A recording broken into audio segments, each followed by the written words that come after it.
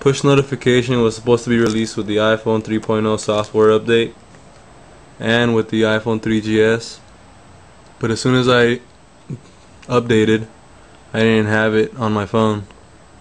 I didn't even have the push in an hour or 2 hours or every 30 minute setting.